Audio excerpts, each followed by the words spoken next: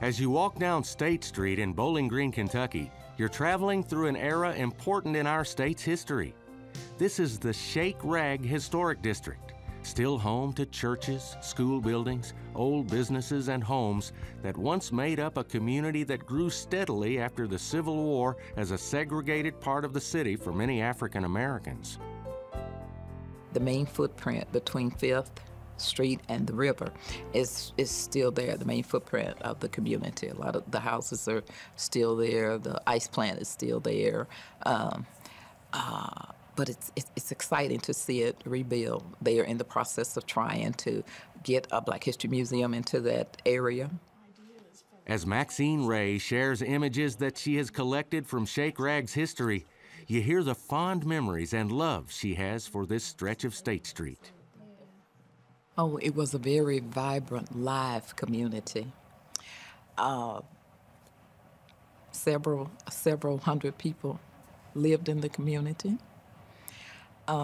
It had the sense of home, the sense of family, and the sense of place, and it was just a exciting community to live in and to be in. People had opportunities to share lives together. They weren't necessarily welcome in other parts of the community. And so when they came to ShakeRag, that was their safe place where they could gather together and worship. They could have parties. They could go to entertainment facilities. They could go shopping. They could walk the streets and it not be an issue. As you walk down the street, you see many different styles of architecture that were home to this constantly growing middle-class neighborhood. The homes of 2 doctors from the late 1800s still stand. Dr. Z.K. Jones worked out of this wonderful Italianate brick home built in 1875. It was built by Underwood, who was an early mayor of Bowling Green, and his father, I believe, was a slave owner. And then in later years, it was purchased by Z.K. Jones, who was an African-American doctor, and his father was a slave. Its mansard roof and the artistic flow of stonework make this a prominent building in Bowling Green to this day. And built in 1890, this Victorian style was home to Dr. O.D. Porter. A number of bungalows built in the 1930s line State Street. They were home not only to families, but to businesses as well, like Alice's Beauty Shop and local dentists. One of my favorite buildings, and one of the ones that I think represents a typical kind of early 20th century built residential cottage, is Miss Alice's Beauty Salon. And it is a folk Victorian vernacular frame cottage with a front porch. It has some of the Victorian architectural detailing around the columns, and it just has a lot of character. The halfway point of State Street is watched over by the beautiful stained glass windows of State Street Baptist Church. While the church has seen 2 major fires, along with the first cornerstone, the exterior walls have survived.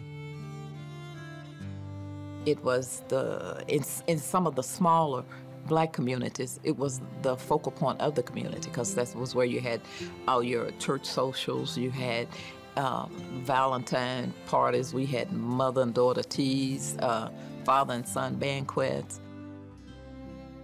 At the corner of 2nd and State, the Southern Queen Hotel still stands, once serving many a Black traveler who could not stay in a white hotel.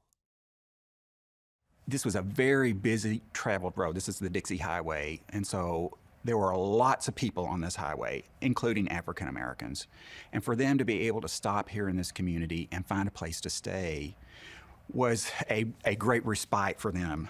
They didn't have to worry about sleeping in a car or sleeping in a tent, which some of them did carry in their automobiles, because they knew this was a problem. Education was an integral part of ShakeRag, from the Bowling Green Academy to the State Street High School, now marked by the gymnasium that still stands. We had very highly educated teachers. There are a lot of the teachers in our high schools had their master's degree. And of course, there was our principal. He was Dr. Buford. He had his doctorate degree. We never thought of not going to school, even after high school. We knew we were going to attend school somewhere. We knew we couldn't go to Western, but we knew we were going to attend school somewhere. Too often in American history, we've tried to clip out pieces of history. And I think that's a very dangerous thing because when you start to clip it out, you lose it, and it only takes one generation to forget. I see the future of ShakeRag as being a place where you can live, work, play.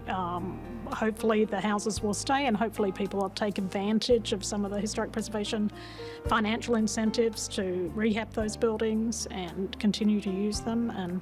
And I see it being continuing to be a viable piece of downtown Bowling Green.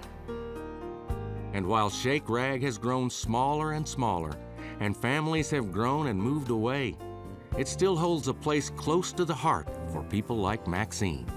It was a thriving community, very, very, very happy people, very worked hard, played hard, went to school hard. We went to school hard in that community, but we enjoyed it. It was a place where everybody knew everybody, and everybody took care of each other. But it was just an exciting time.